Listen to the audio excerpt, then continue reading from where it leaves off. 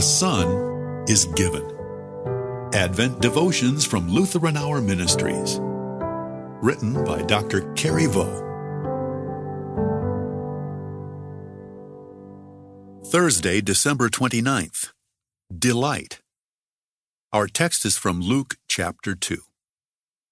Now there was a man in Jerusalem whose name was Simeon, and it had been revealed to him by the Holy Spirit that he would not see death before he had seen the Lord's Christ. And he came in the Spirit into the temple, and when the parents brought in the child Jesus, he took him up in his arms and blessed God and said, Lord, now you are letting your servant depart in peace according to your word, for my eyes have seen your salvation.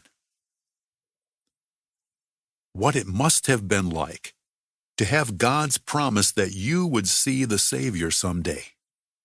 And then he saw them, two parents trying to figure out what they were supposed to do next, one clutching a baby. And that baby was the Son of God.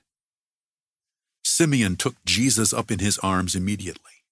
The Messiah, the Savior of the world, was here, and his joy burst forth in a poem of praise to God.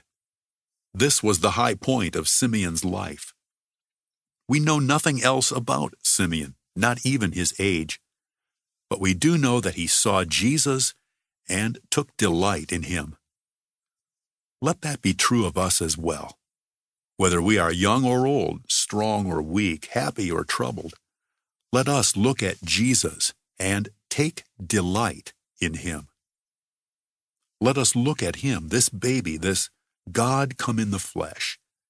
Let us see the love that drove him to come to be one of us, to live and work among us. Let us see the mercy that took him to the cross, to suffer and die for us.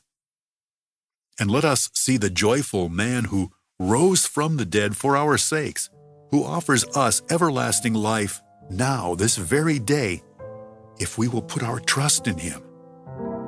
Let us delight in him. We pray.